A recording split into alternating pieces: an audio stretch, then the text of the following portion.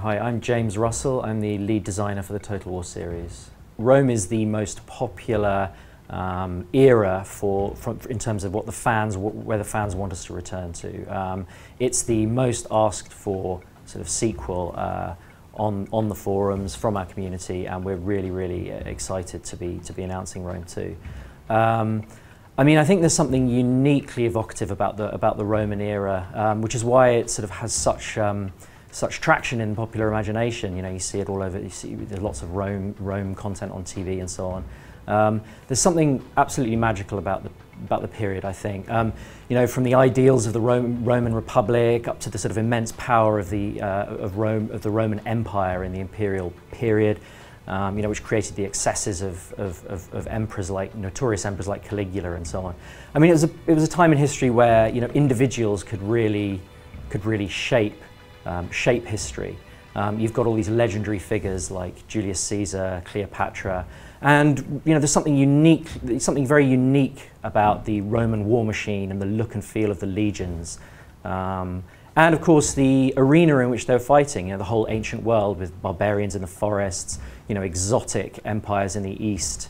We want to have, on the campaign map, a huge space, but actually reduce the amount of management detail that you've got to go into. So we're going to have, instead of just all regions being the same, we're going to have provinces which are made up of a number of different regions. So what that means is you don't have to manage loads and loads of regions, right? You manage a small number of regions relatively, but we still have that strategic depth where a province is made up of several regions which you can conquer. And what that means is that you have the benefit of the scale, but you don't have the management detail. That's on the campaign map. There's something very special about Total War in terms of the scale and the spectrum of scales that we have, right? So if you look at a battle, we have incredible detail close up where you can see two men fighting it out, and you zoom out and you see thousands upon thousands of them on the battlefield. And we really want to push both ends of that spectrum in Rome 2.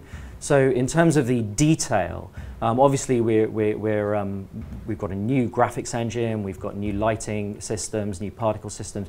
We're really wanting to increase the detail and the look, and have a really gritty look and feel in terms of the man-to-man combat. Really impactful animations. We're also bringing the cinematic skeletons fully in game, so we're going to have facial animations, we're going to have unit link cameras so you can really see. It really brings out that low-level human scale drama that we want to have on the battlefield. You know, what's unique about Total War is that you make your own history, right? So we put you in this historical era, we immerse you in it, we put characters, legendary characters from the era into the game, but the player makes their own history with those characters. But absolutely, that whole pillar of this, what we call the human face of Total War, that I've mentioned in terms of, you know, in battle, how we go right down into how we really want to go right down and push that human level drama. We want to do that on the campaign map as well. We want to we want to go down to that human scale and make more of characters, make more of stories, and we've got various themes that we want to incorporate around, you know, betrayal and whether you know, are you saving the Republic or are you trying to be emperor, that kind of thing.